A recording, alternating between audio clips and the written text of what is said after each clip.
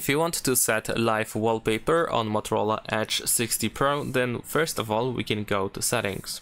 Over here choose personalize, we can select the current wallpaper over here, and then if you scroll down you should be able to find the dynamic option. And over here we can find multiple different wallpapers that are somewhat animated or dynamic.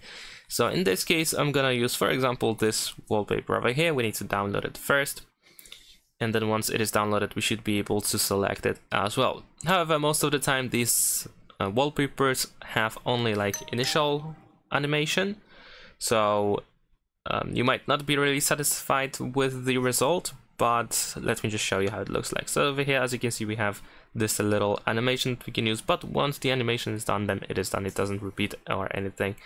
If you like these kind of wallpapers, then we can just press set wallpaper, and then we can choose if you want to set it for home screen or lock screen, or actually home screen and lock screen.